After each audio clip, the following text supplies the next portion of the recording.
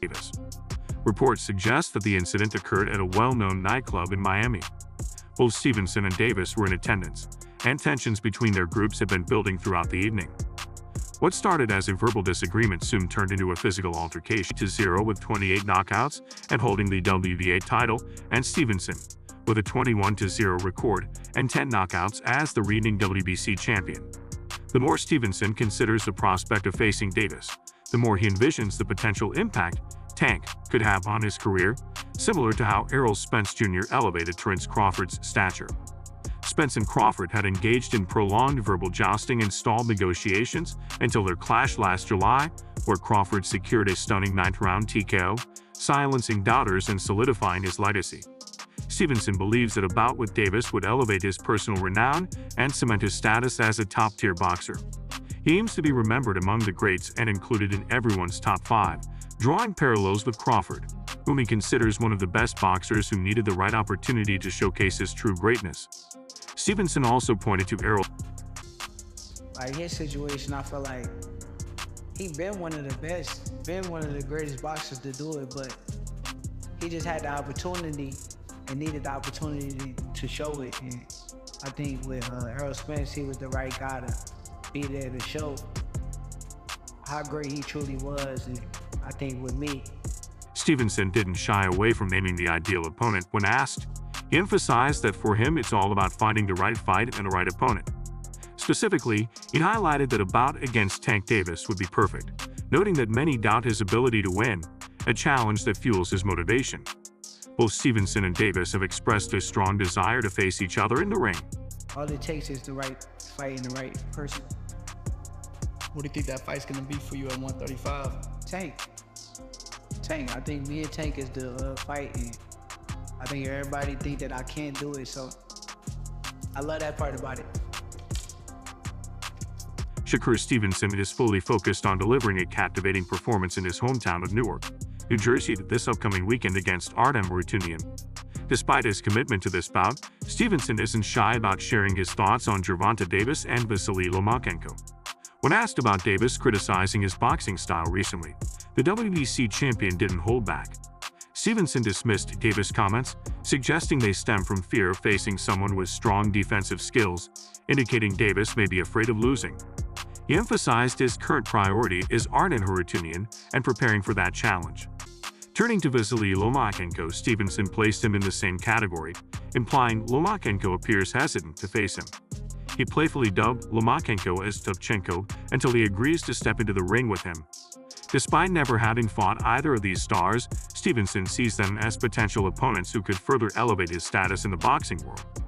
In the 135-pound weight class, Shakur Stevenson stands out prominently as the WBC champion, making him a sought-after contender for title unification bouts. His ambition to be remembered among the greats in boxing drives his desire for significant fights. He sees a potential showdown with Gervonta Davis as a pivotal moment akin to what Terence Crawford experienced against Errol Spence Jr., which solidified Crawford's legacy. Stevenson's path forward includes navigating negotiations and potential matchups that could define his career as he continues to rise in the sport. Gun to your head, when are we gonna see the Shakur Tanks, the Shakur Devin, the Devin Tanks? There's only one fight that is really the one? That, like, if we like gonna be for real about it, like, keep it on. What's like, the fight? My opinion, because we talking about like skill and like boxing, like all around boxing, right? Yeah. Because we ain't talking about somebody that just got a good jab or what. Yeah. We talking about like all around. He can do everything. Yeah, boxing. Yeah. Me and Tank the biggest fight. That's the one. After securing another successful title defense, Gervonta Davis finds himself back in the spotlight. Recently, Shakur Stevenson engaged in a detailed conversation with esteemed boxing journalist Kevin Nowell, covering various topics including Davis's notable comments following his bout with Frank Martin in 2007. Davis, honored with the NATFer award as the WBC lightweight champion, provided exclusive insights into his upcoming title defense preparations during the interview. At the post-fight conference of his recent match, when asked about a potential matchup with Stevenson, Davis responded confidently, stating that everyone in the room knew how such a fight would unfold. Later, he acknowledged that a bout between them would be beneficial for the sport.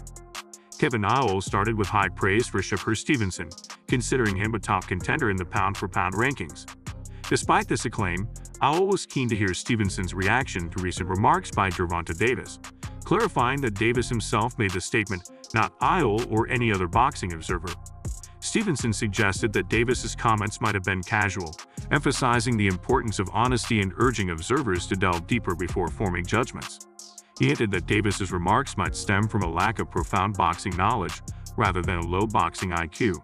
Davis was the one that said it. It wasn't me as a boxing writer or some other fan or other boxing writer. So that's one of your peers. Do you think Gervonta? No, he's a casual though. Like Tank is a casual. You got to be honest. Like, when we like look at him and really understand, like you could be a special boxer, but don't really have like the IQ and I ain't gonna say IQ, but like the boxing knowledge. As I say. Before the fight began, Gervonta Davis, drawing from his experience with both fighters, confidently predicted Rolando Romero's victory over Isaac Cruz in their upcoming bout. Davis, having faced them before, believed Romero's superior strength would give him the upper hand, forecasting a knockout win for Romero over Pitbull Cruz. Shakur Stevenson, however, emphasized that these perspectives should be seen as informal beliefs. He described Davis's prediction as a casual opinion and pointed out that any seasoned boxing enthusiast would understand that Isaac Cruz wouldn't allow Rolando Romero to win so easily. Stevenson added that such insights are typical in casual conversations among boxing fans and analysts.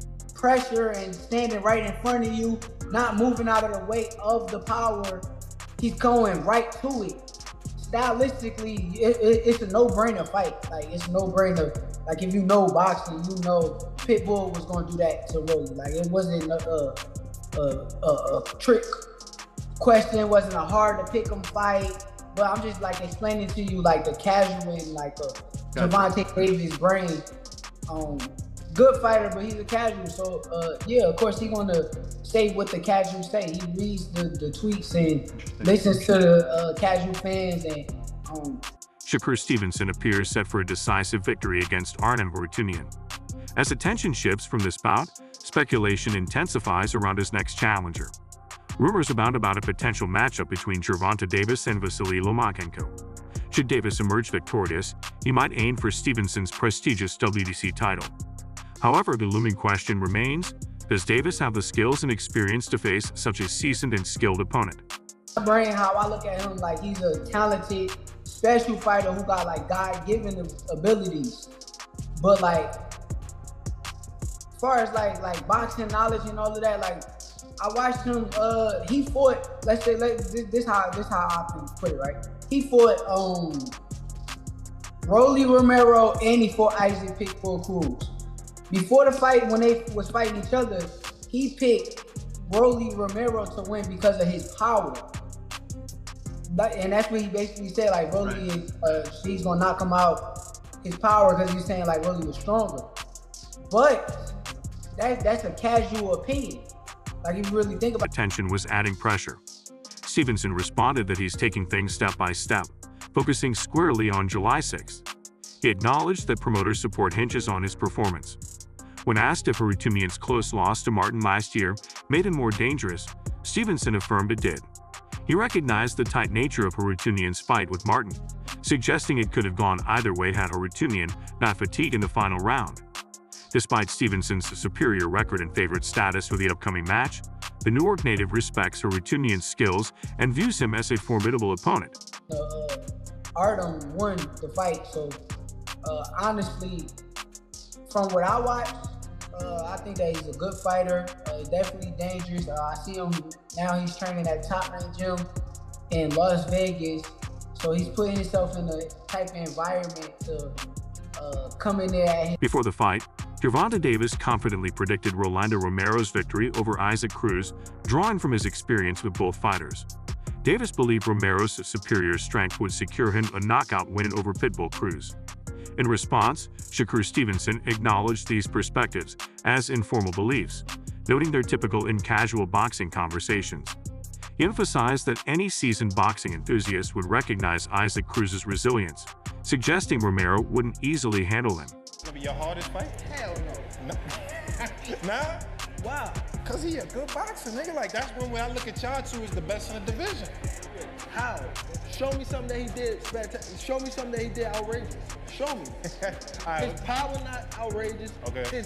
What defense? Oh, you think he got defense? He just jumping. You never see him slip no punch. You never see him slip no punch. Go look at it. You see him back up from a lot of people. Back up, move around. He don't got no technique. And his offense is the same thing. If you go look at his fight, So you I'll feel probably like pin him on games by the time. Hold on, but you feel like it's easy work though. You like, come on, bro. Yeah. Bro, I touched him with 16-ounce gloves on. And he ran. Imagine if I hit him with 8 ounces. The guy is here. Shakur Stevenson took offense to these comments and responded on his social media account, asserting that Davis would face a harsh reality come fight night. Amidst frequent exchanges over months, experts speculate that these provocations could lead to a showdown. This bout presents Stevenson with an opportunity to demonstrate his determination against one of the world's top pound-for-pound fighters. The upcoming clash between Davis and Stevenson is highly anticipated in boxing circles, especially after the recent fiery exchanges on social media. However, significant fights often face delays as promoters aim for maximum commercial impact, potentially postponing the peak of their rivalry. Despite the verbal sparring, Shakur is urging Gervonta Davis to stop avoiding him and accept the challenge. He clarified that his concern isn't with Davis's former promoter Floyd Mayweather, but rather with Davis himself. Shakur encouraged Davis to focus on facing him in the ring, emphasizing his active campaign on social media and expressing his wariness with continued discussions. He pressed Davis to stop dodging the fight and agree to make it a reality. Hey man, look man, your beef is not with Floyd Mayweather. You sitting here beefing with Floyd. It's a fighter out here that's been calling your name that want to fight you. Gervonta Tank Davis, let's make the fight happen, man. I'm tired of tweeting. I'm tired of talking about it. Stop ducking me and let's make the fight happen, man. Come on. Fans are growing increasingly frustrated with the prolonged delay in the Tank vs. Shakur showdown. The holdup appears to originate from Gervonta Davis, who seems hesitant to face Shakur or any other significant challenger. Stevenson's persistent efforts to secure a bout with Baltimore's Davis underscore his unwavering determination, rather than a shift in strategy. This persistence also highlights the scarcity of top-tier pay-per-view contenders in the lightweight division. With Devin Haney and Ryan Garcia moving up to 140 olds, Shakur finds himself with few compelling PPV opponents aside from Davis. Gervonta, known for his methodical career approach, spanning 11 years, shows no sign of deviating from his management's cautious matchmaking tactics. Davis often garners fan excitement with fights against perceived lesser opponents, occasionally positioning fighters like Shakur as pawns to generate interest. Formerly guided by Floyd Mayweather in his early career stages until their amicable split in 2022, Davis now faces public disputes with Mayweather over social media. Mayweather emphasizes Davis's potent punching power compared to Shakur Stevenson's exceptional skill set, positioning Stevenson as the most talented fighter in the 135 pounds category. The two guys, well, the biggest puncher, I feel, at the 135 would probably be Gervonta Tank Davis. But the most skillful fighter at 135 would be hands down Shakur Stevenson. And what is it about him? Because I know he have a lot of good attributes, but do you think he has enough power to sustain?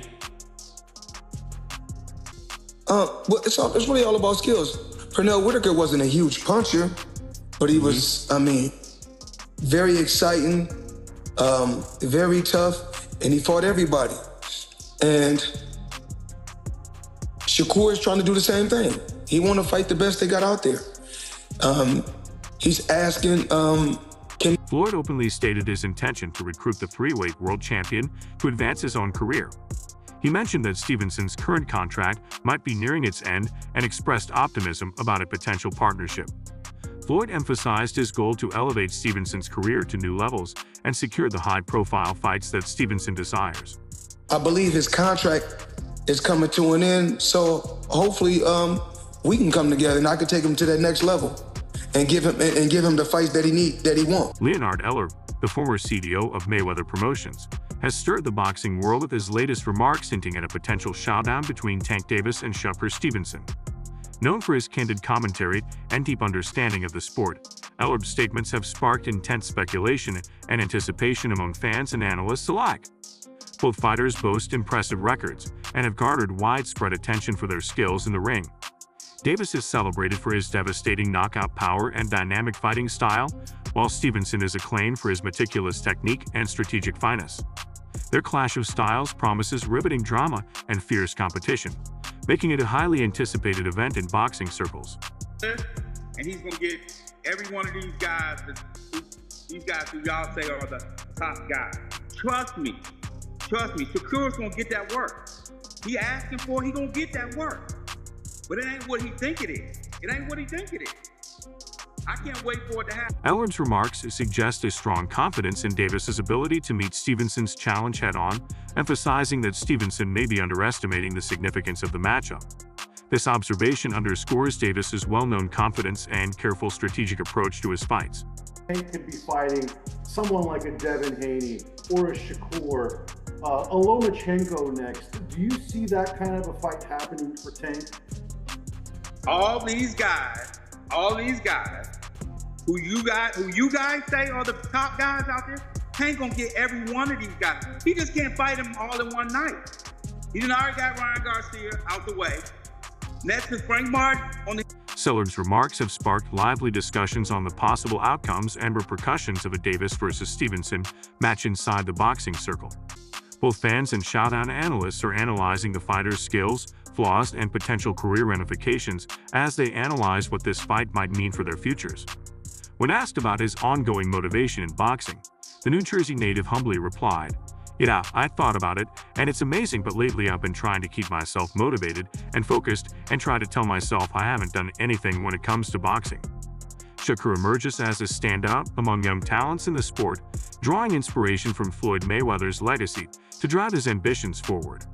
Stevenson, on the other hand, has always been surrounded by exceptional boxers who are praised for their abilities. During his most recent fight against Edwin de los Santos, notable figures like Floyd Mayweather after being jumped by Tank. While we are unable to verify the veracity of these reports at this time, they paint a fairly intense picture of the fight. Davis is known for his aggressive style, confronted Stevenson both inside and outside of the ring over a perceived slight. The situation quickly worsened, allegedly resulting in Davis attacking Stevenson.